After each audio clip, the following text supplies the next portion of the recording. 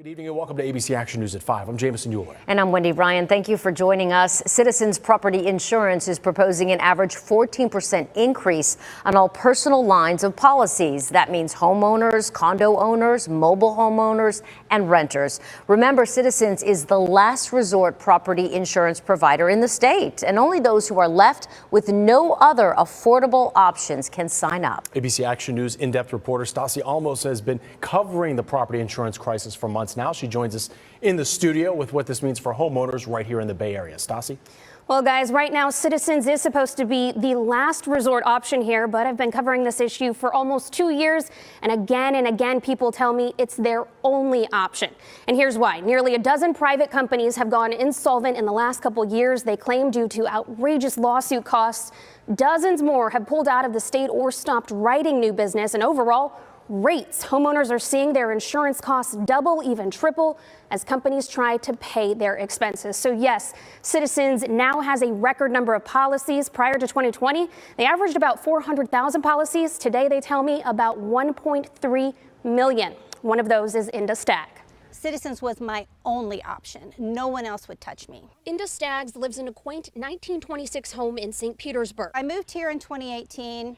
The insurance it doubled by 2020. She says it went from about $3,000 to $6,000. And last year, they told me my insurance was going to go up to almost $13,000, which was crazy. She says the next insurance company she got dropped her within 1 month. And the only option left was Citizens. $4,555 a year for my 1,100 square foot home. A third of what her insurance would have been with her first insurer, but still 3 times the amount she was paying in Virginia in 2018. I have nightmares about the insurance here. And the nightmares are getting worse. I'm very concerned about what's going to happen this year because I know it's going to go up maybe 15%.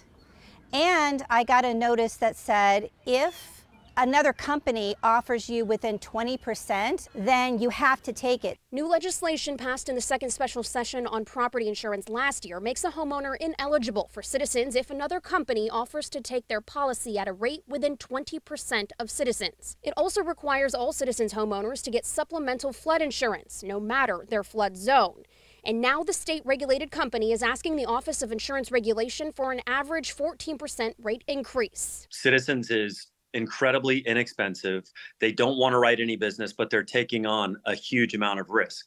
So it puts the policyholders at risk. It puts the citizens in the state of Florida at risk.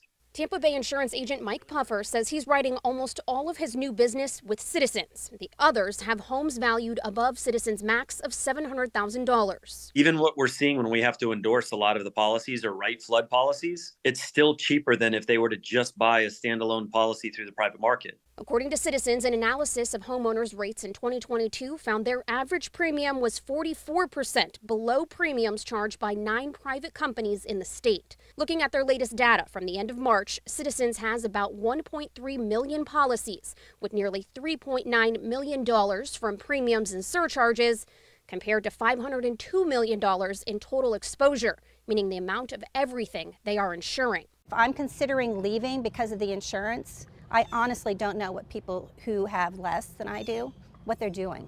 This is not the United States, it's Florida.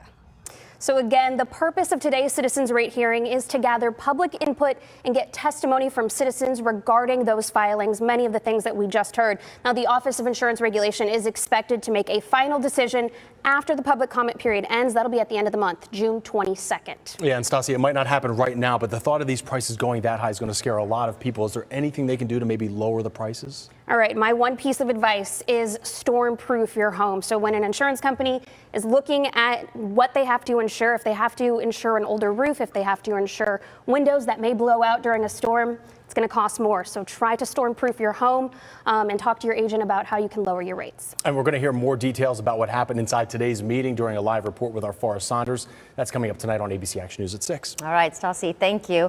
Meanwhile, Stasi has done some extensive in-depth reporting on this very subject, the property insurance crisis across our state.